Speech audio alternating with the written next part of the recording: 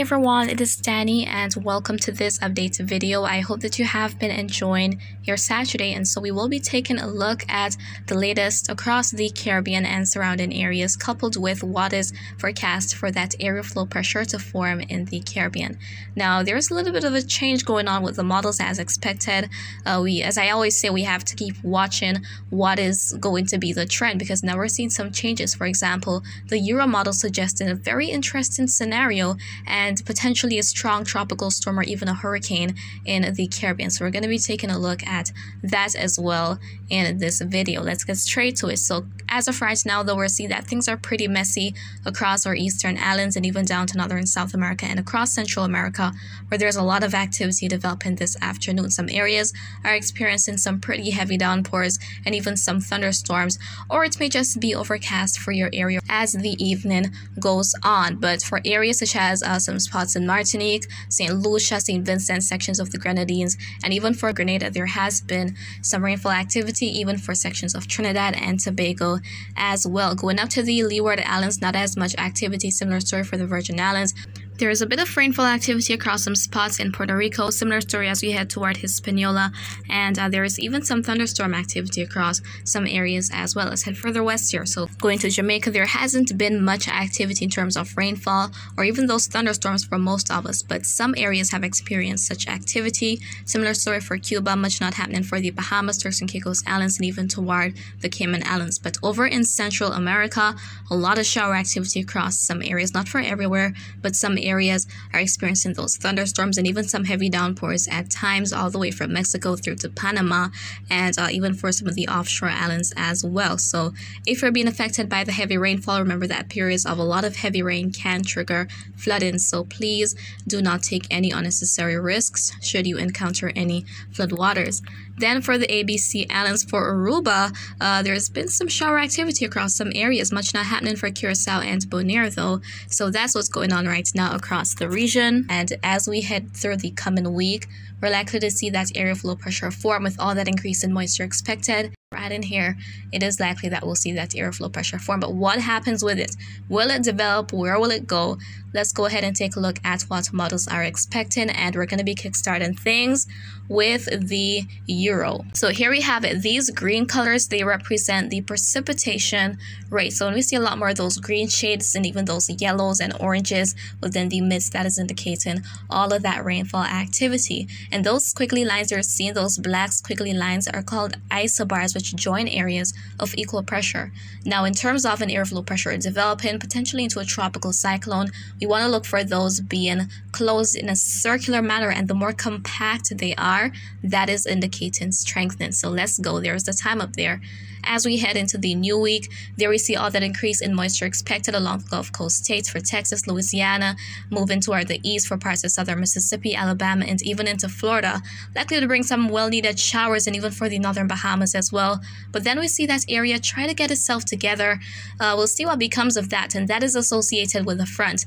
Take a look at what's happening down in the Caribbean. We see some of that moisture associated with all that increase in rainfall across the Caribbean making its way up to the northeast, and then that area flow pressure forming in the South Caribbean. However, it is not materializing quickly, and take a look at this.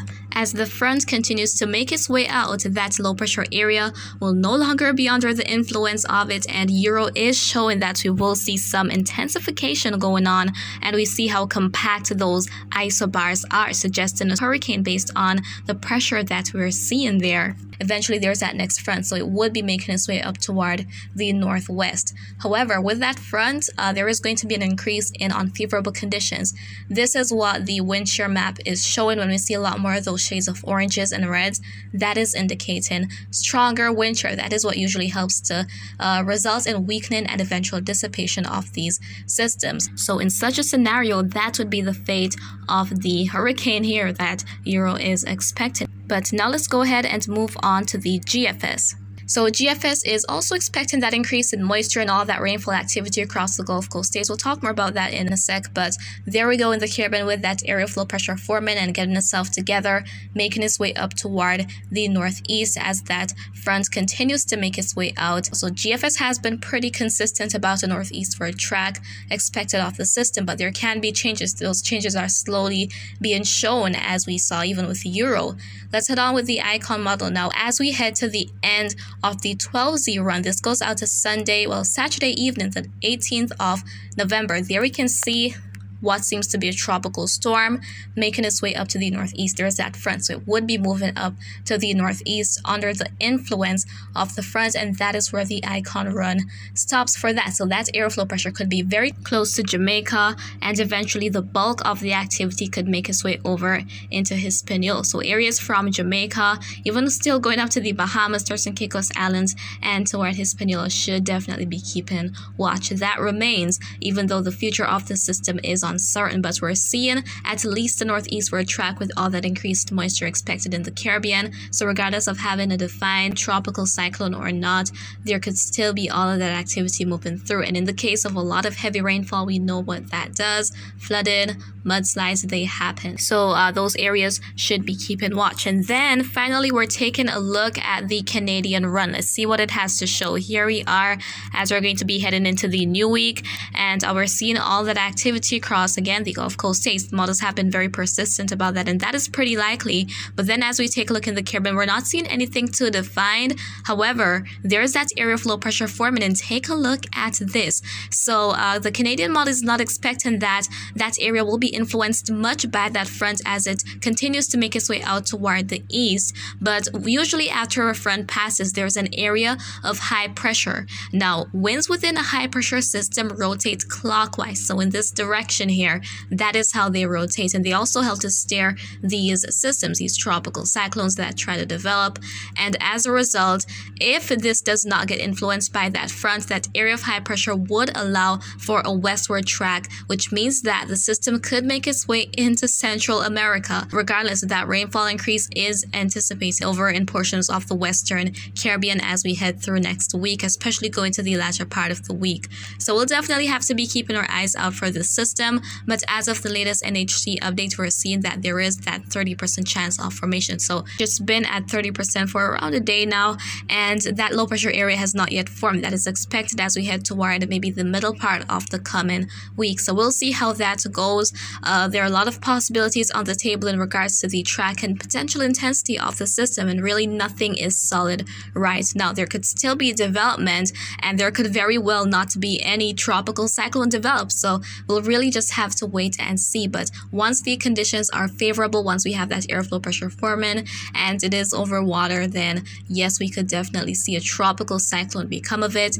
Now let's head on to what the Euro model has to show. This goes out to Tuesday night of the coming week. So between now and then, there could be a lot of heavy rainfall across sections of the Gulf Coast states, especially for the coast of Texas and even Louisiana. Other areas, as I mentioned earlier, Mississippi, Alabama, going to Florida, could experience quite a bit of rainfall activity as well. This would be very beneficial as it relates to alleviating the drought conditions that some areas have been experiencing, but on the downside, it does help to induce those adverse effects, which include flooding. So please stay safe, and that is pretty much what I wanted to share with you in this update. So I hope you found it to be quite informative. I know it has been quite a mouthful, especially with these model changes here and the fact that we're not seeing a very solid consistency with the overall potential outcome of that area of low pressure. So as I said, we'll have to keep watching it.